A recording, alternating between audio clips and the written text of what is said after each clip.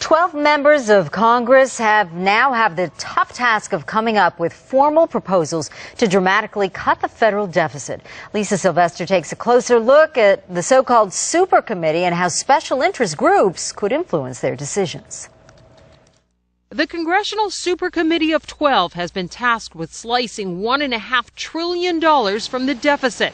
Aside from feeling the pressure from their home state constituents, they are also under pressure from special interest groups. AT&T and other wireless carriers, for example, want the federal government to auction off valuable radio spectrum, arguing it would be a great revenue generator for the federal government. But it would also be hugely profitable to the communications companies desperate for more airwaves for the next generation of portable devices. 3 of the 12 members have received generous campaign contributions from AT&T over the years. More than $77,000 to Representative James Clyburn, more than $99,000 to Representative Fred Upton, and more than $53,000 to Representative Jeb Hensarling. Bill Allison is with the public watchdog group, the Sunlight Foundation.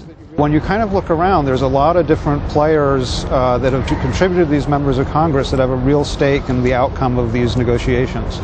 The anti-tax group Club for Growth is the #1 campaign contributor to 2 members of the Super Committee. Senator Pat Toomey, who used to head the organization, has received more than $850,000. Club for Growth has given Senator John Kyle more than $155,000. Wall Street has contributed more than any other industry to the campaigns of the 12 congressional members. Multinational corporations like Boeing, Microsoft, and Ford Motor Company have also figured prominently. AT&T, General Electric, major multinational corporations have a lot at stake in this decision, because if there are tax breaks that are pulled back, or if there are tax increases, that could mean a big dent in potential profits. Whirlpool receives a reported $300 million in tax credits from the federal government for increasing production of high-efficiency appliances.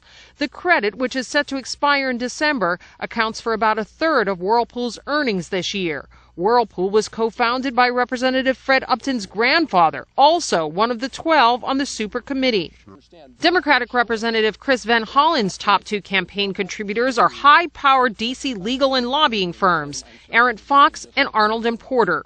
Are they beholden to these special interests? I think what's clear, though, is that all of these donors have a certain level of access to the members of Congress, especially the big donors. Members know who their biggest donors are. Well, to avoid the triggers, the Super Committee must come up with its deficit-cutting proposals before Thanksgiving, and then Congress must vote on the formal proposals before Christmas Eve. Lena.